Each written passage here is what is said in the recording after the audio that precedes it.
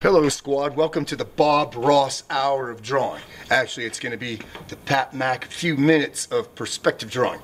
Now, perspective drawing, 2-point perspective, is very beneficial to know in the event we want to maybe fashion a piece of furniture or work on some architecture or agriculture or landscaping around our home. That way we're not drawing a first grade version of a house, but something that looks a little more professional. Plus, it's a really cool thing to show your kids in the event they don't know how to do it. Now, typically, we'd be working on something like this, but you wouldn't be able to see that. So I've got this dry erase board, which means my lines might be as straight, but we're going to give it a shot anyway. So I went ahead and started prepping my medium here. I've got measurements, so that way if I draw any vertical lines or straight up and downs, and I started with a horizon line.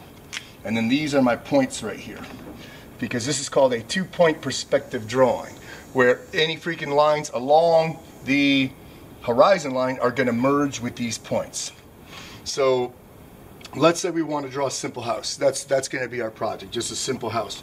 We want to make sure we go straight up and down. Now typically we're going to use a ruler for this, so line up the 2s, and it doesn't matter where they go. Oops. We're just going to draw a couple lines there. 2, and I'll go on the 4 here too. 4-ish, 4, boom. And then I go for my vanishing points and connect these two guys. Boom, like that. Connect these two guys like that. And then we also connect out here to these vanishing points. So vanishing point, ooh, I'm a little far from that. My ruler doesn't reach, but you catch the gist, catch the drift. And vanishing point to that one. And then my verticals again. Let's go with about 7. Now let's go 8, sure. Alright, so sort of like that right there. So we have the makings of a box. We also want to do an apex here. So how do we find the center? We draw an X into this guy, because we need to find the center of this. So an X from corner to corner. So that's the center, and then we need to go vertical with it. So vertical is about that 3-ish mark, straight vertical, and that is the apex right there. Boom. And then same thing with the vanishing point, or I mean not the vanishing point, but with the corner of the house. That becomes our vanishing point for the apex. Up that way, down this way, and then vanishing point all the way across. Like I said, I don't have enough ruler here, but you'll catch my drift. My vanishing point to the apex. To find this center, I would do the same thing. I would just draw an invisible side to this house. So an invisible side to this one. Invisible side, straight up and down, 7-ish, and then do the same thing. Draw that X in there, find that X to find the center, like that, and then just erase this afterwards, because we won't need that. But that's how I'd find the center of that side. I could extend this out and go from this vanishing point to there and erase this to make a little lip.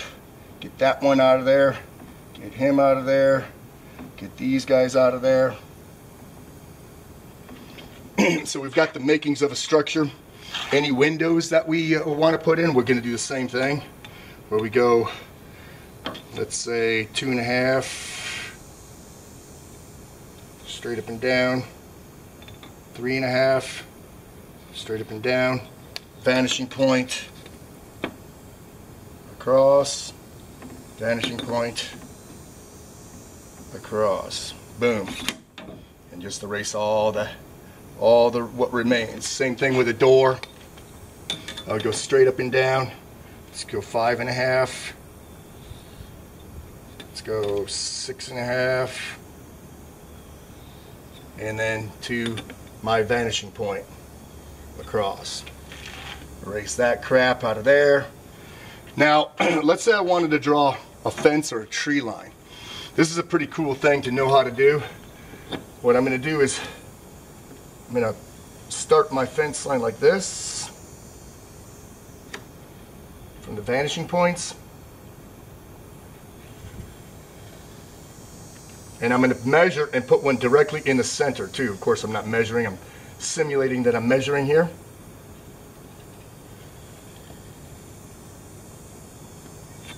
And I'm going to make my first tent pole, or my first fence pole, right about in there. With the second one, I'm going to kind of wing it. Where do I want it? Let's say 7.5 mark. Now, where does the next one go? Well, the next one is going to go right there.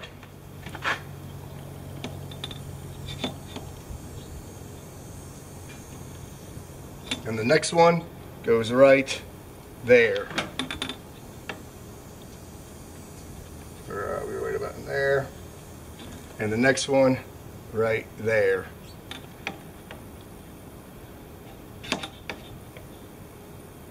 Etc. Until we're done with that, and then all this crap gets erased.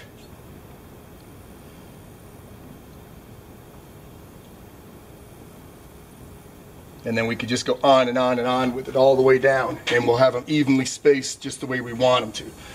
If we wanted to draw any foliage, you don't have to get super crazy artistic with it. You don't need to be that good of a artist. Conifer, like pine tree, just it starts with something like that right there, and you can just work it down on one side. Work it down, work it down, work it down, and then work it down on the other side. You're just scribbling on down.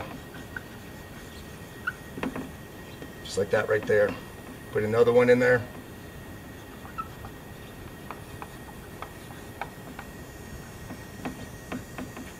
And then if it's deciduous, we have this in here. Don't get super artistic with it. Just a lot of squigglies, a couple branches. Nice fat stump. And then just push them in.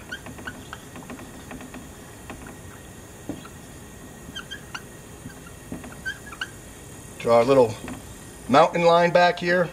Not mountain lion, but mountain line. Yeah. So anyway, just a kind of a quick down and dirty on 2-point perspective drawing. Yeah. It's the making of a pretty good drawing. Anyway, hope this was beneficial. Rock and roll. Thank you.